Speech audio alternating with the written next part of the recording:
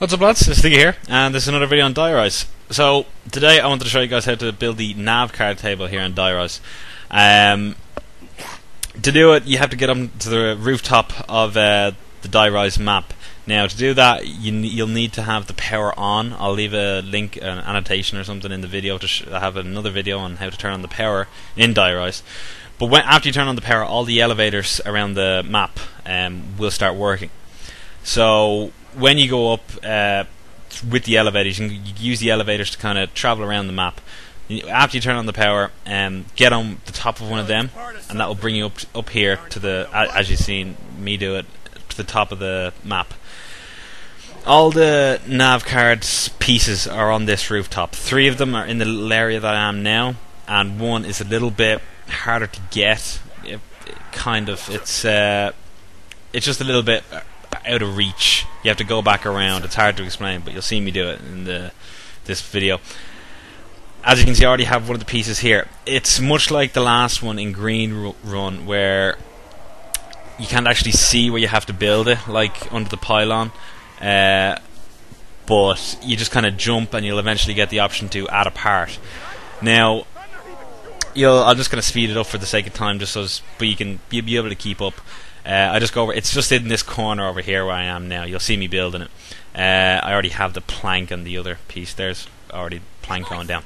So after I build this, I have a NavCard on me, as you can see. Now I'm recording this from theater mode, so you won't see things popping up like the option to add a part and the option to insert the NavCard. But you'll see the NavCard in the bottom right hand corner beside my score disappear. So, and trust me, this works. It worked for me. What happens is, the NavCard I have now is the transit NavCard. It is accepted by the NavCard on this map. So when I build this NavCard table, it'll accept the transit NavCard. There is another NavCard on this map. It's presumably the DieRise NavCard. This is where the last piece is, over here in the corner. You have to go up that kind of slanted stairs, and it's just in the corner here. It's a little power box. I think that was in Farm in the last game, but the thing is, you can't get back around. So I just had to get the elevator down here and then go back around. You'll see me do it, and it's not that hard. You just literally, as you can see, I just go down the elevator, come out here, and this is just the floor below.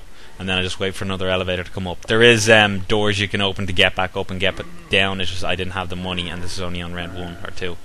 So anyway, there's another NavCard on this map, and you can pick it up, but according to what many people are saying, you can't add that NavCard. When you see the NavCard disappear, there it is. NavCard just disappeared, and it says accepted the NavCard. Nothing else happens. That's about it. It just says your NavCard has been successfully accepted, so that's all there is. But the other NavCard, the DieRise NavCard, is actually, it's not accepted by this NavCard table, and people have went back while they have the DieRise NavCard and applied it to the transit NavCard table, and that doesn't work either. So what the assumption is, kind of around the board, is that the transit NavCard worked in the DieRise NavCard table.